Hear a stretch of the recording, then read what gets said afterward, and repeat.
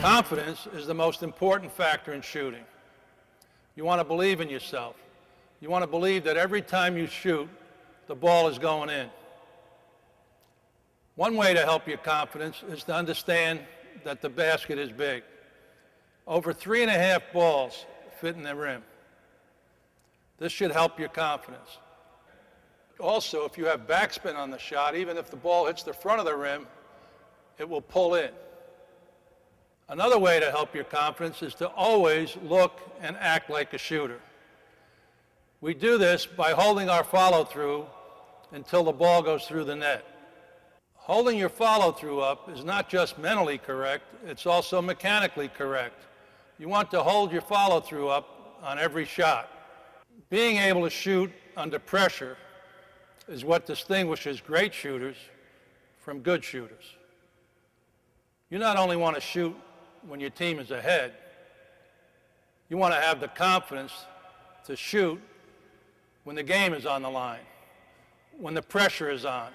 The second most important factor in shooting is rhythm.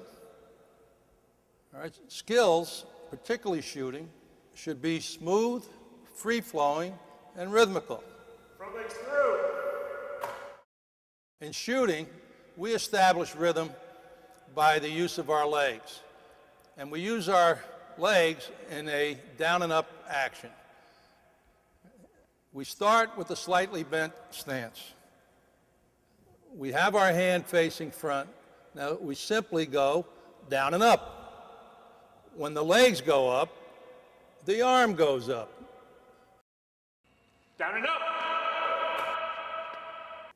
Another important factor for using the down and up action of our legs for rhythm is at the end of the game, when our legs are tired, the down and up action, down and up, gives us rhythm, where if we just go down at the end of the game and we're tired, we have trouble getting out of our legs. So again, rhythm and range. Use the down and up action of your legs for rhythm and range. Down and up. Down and up.